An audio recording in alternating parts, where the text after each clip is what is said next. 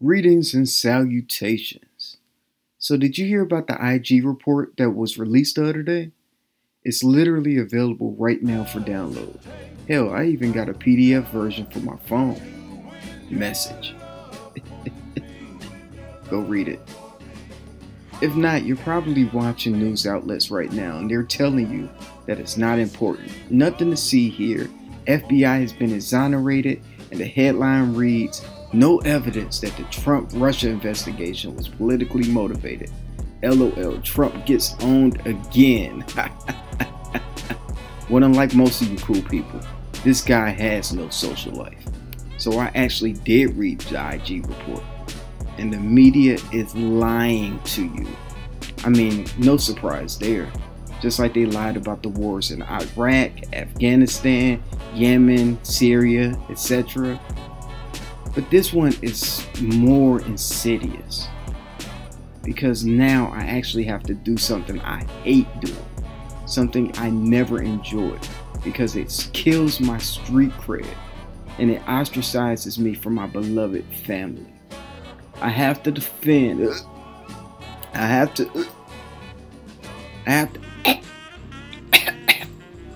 have to defend Donald Trump.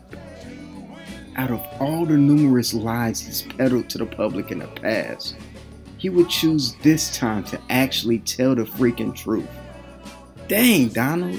He's like the little boy who cried deep state. So what actually happened?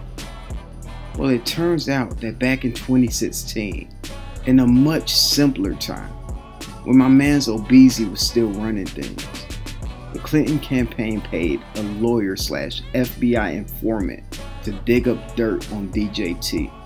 Unfortunately, everything they had tried had failed, so he created a salacious dossier to destroy Trump's chances at winning.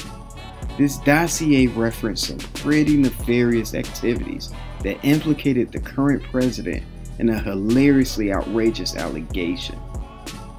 Not to give too much away, but it did involve Trump's favorite color and showers. You can put the two and two together yourself. Anyway, it turns out after a bipartisan investigation, this entire story was proven false. And furthermore, it's completely made up by this lawyer that the DNC and the Clintons hired. But that's not the important part.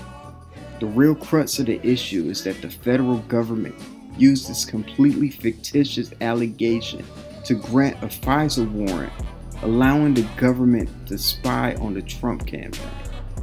So wait, you're telling me that the Democrats had the FBI, the CIA, and the entire government on their side, and they still couldn't beat Trump?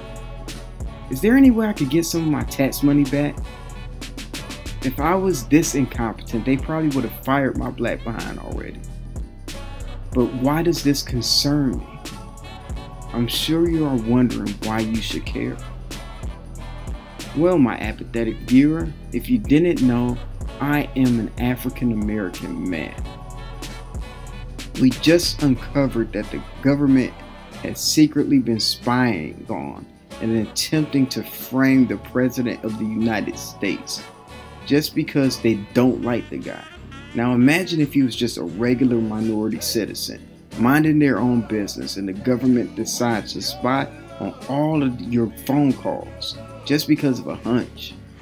They start putting everyone around you in prison, and they label you as public enemy number one. How could you possibly defend yourself? Any defense will be turned against you in a court of law. But there's no way that the government would ever spy on and frame anyone.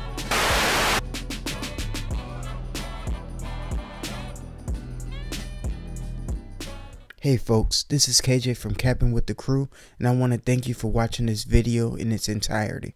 I'm clearly not a Trump supporter, but I'm not okay with the government spying on us and lying about it.